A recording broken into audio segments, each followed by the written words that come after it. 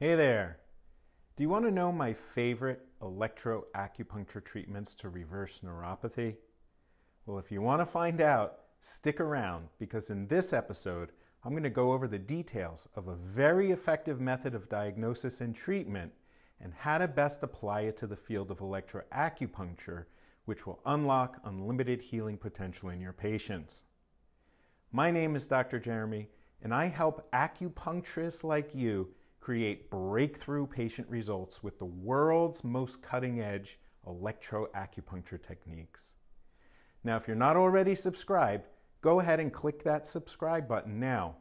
This way you can receive a notification each time I release a new training episode. Along with each video and blog, I give away a free downloadable training resource. And for this episode, it's called Electro Acupuncture for Neuropathy Diagnosis and Treatment Chart. So don't forget to download this. It's below the video or in the details section. This can simplify your life and practice. Without further ado, let's jump right in.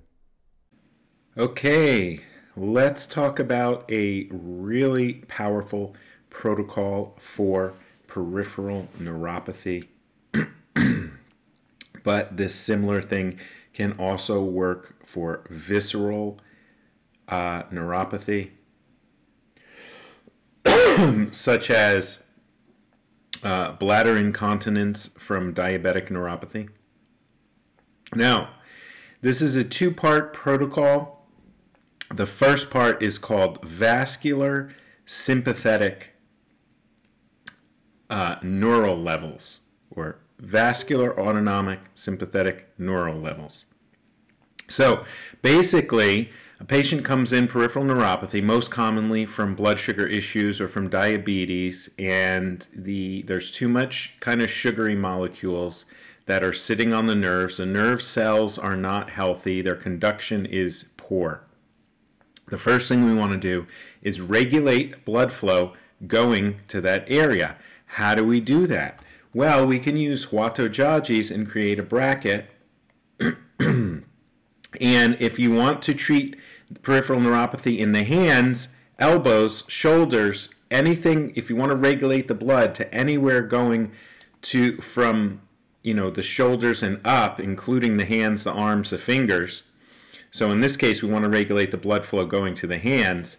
We're going to choose T1 to T4. So T1 to T4,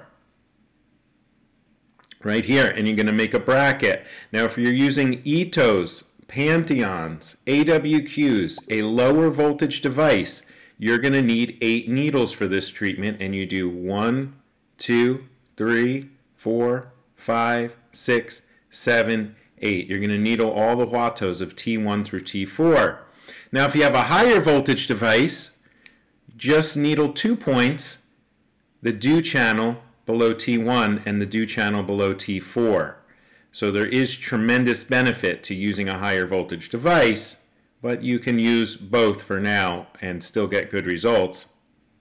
Now I want you to, when you're needling your Hwato, stay a thumb's distance between, distance. Set your thumb in the center, place your left needle on the left side of your thumb, place your right needle on the right side of the thumb. That will be completely safe to avoid the lungs. Now, this is very important. When you do this treatment and you want to regulate blood flow going to the hands, it's 12 minutes or less. You need to set a timer or this isn't going to work. And you're going to use a low frequency, 1 to 5 hertz, and low power. The patient just barely feels it. Okay. Before I go over the bracket for the lower peripheral neuropathy to regulate blood flow going to the feet or anything below the hips, I want to tell you another clue is never treat in prone position, never treat in face down position. The autonomic nervous system is extremely important for health and especially our work as acupuncturists. Many times, if not always, our patient comes in sympathetic dominance, and in order for our treatment to work, we need to get them into rest and recovery mode. there is a lot of research online demonstrating that when a patient goes prone or face down, that can increase sympathetic dominance in certain patients. It can also put pressure on the low back, making it worse. So no more prone, no more face down treatments if you want the best outcomes. Okay, let me show you the lower bracket here. So this will regulate blood flow to everything going below the hips, basically. So if you want to regulate blood flow to the knees, to the ankles, to the toes, or to the feet, in this case peripheral neuropathy, we're regulating the vascular tone, the vessel tone, by doing this. So in this case, to regulate the vascular tone going to everything below the hips, basically, you want to use T10, so T10 through L2.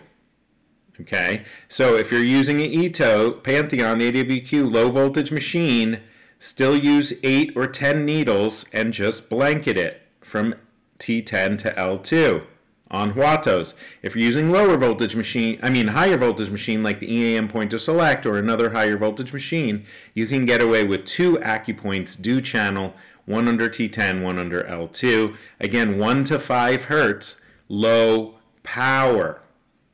Okay, and under 12 minutes and not prone. After this, next, this is a 2-part treatment. You have regulated the blood flow going to an area. Next is a more local treatment, and we call it Ba Xie or Ba Feng Prime. So if the peripheral neuropathy is on the feet, first regulate the blood flow, then you can needle Ba Feng, which is prime, Ba Feng Prime. It's the most proximal. So normal Ba Feng's right here. We slip the needle as far proximal as we can. 1, 2, 3, 4. Right? 1, 2, 3, 4. Ba Feng. Each one gets its own clip, or you can have 2 handles go to 1 clip. Everything gets electricity. In this case, Ba Feng or Ba Xie, you're going to do 150 hertz for 10 minutes, and then 1 to 5 hertz for another 10 minutes. Now this is for a lower voltage machine. If you're using a higher voltage machine, you're just going to use the frequency resonance blanketing effect, and you're not going to be so concerned about which frequency you choose for this.